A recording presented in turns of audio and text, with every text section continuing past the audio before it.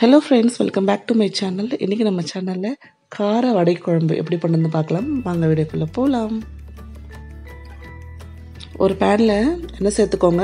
நிறைய பேர் இந்த குட்டி புசி கேட்டோட ஆயில் கேன் காட்ட சொல்லி கேட்டிருந்தாங்க. ஸோ இதை பார்த்துக்கோங்க.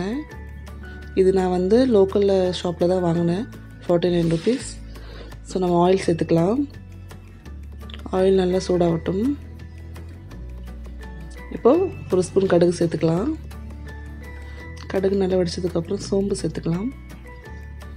இப்போது நான் பூண்டை நல்லா கட் பண்ணி வச்சுருக்கேன், அதை சேர்த்துக்கலாம். இதோட ஒரு ஸ்பூன் கருவேப்பிலை சேர்த்துக்கிறேன்.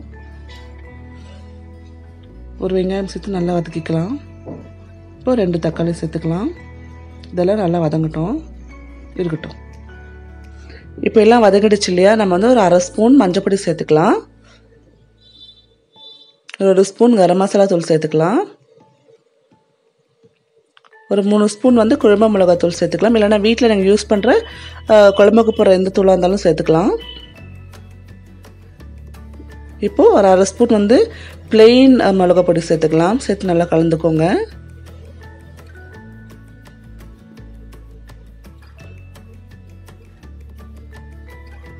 இதோட நான் புளி ஊற போட்டு வச்சுருக்கேன், ஒரு லெமன் சைஸ் அளவுக்கு. அதை நல்லா கரைச்சி நம்ம அந்த தண்ணி சேர்த்துக்கலாம்.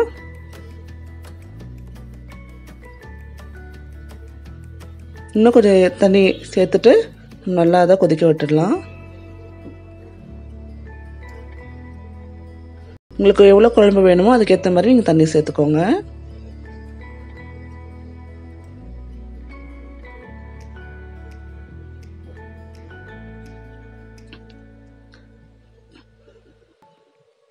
இப்போ நான் கொஞ்சம் அரிசி மாவை தண்ணியில் கலந்து இதில் ஊற்றுறேன்.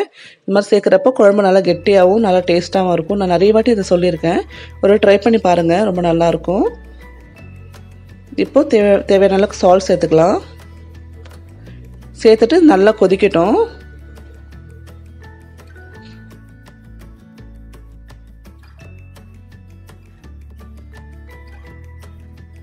இப்போ குழம்பு நல்லா கொதிக்க ஆரம்பிச்சிடுச்சு இல்லையா, நான் ஆல்ரெடி பண்ணி வச்சுருக்கிற வடையை இதில் சேர்த்துக்கலாம். உங்கள் வீட்டில் எதுவும் காய் இல்லாதப்போ இந்த மாதிரி வடை போட்டு குழம்பு வச்சு பாருங்கள், ரொம்ப டேஸ்ட்டாக இருக்கும். பசங்களுக்கு ரொம்ப பிடிக்கும், எல்லாம் நல்லா விரும்பி சாப்பிடுவாங்க. ஸோ நம்ம பண்ணி வச்சுருக்கிற வடையை ஒன்றுன்னா சேர்த்துடலாம். இந்த வடையோடு சேர்ந்து கொதிக்கட்டும், ஒரு 10 நிமிஷம் கொதிக்கட்டும். இந்த வடைக்குள்ளே இந்த குழம்புலாம் இறங்கி வடை சாப்பிட்றதுக்கு ரொம்ப ரொம்ப டேஸ்ட்டாக இருக்கும். ஸோ அதனால் ஒரு 10 நிமிஷம் நல்லா கொதிக்கட்டும்.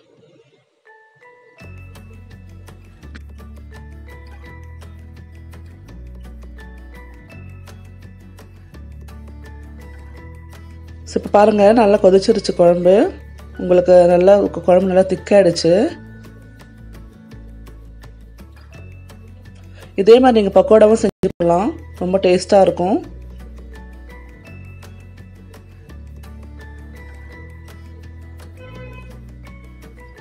இப்போது ஃபைனலாக கட் பண்ணி வச்சுருக்கிற கொத்தமல்லியை மேலே தூவி ஒரு 2 நிமிஷம் விட்டுட்டோம் அப்படின்னா நம்ம சூப்பரான வடை காரக்குழம்பு ரெடியாக இருக்கும்.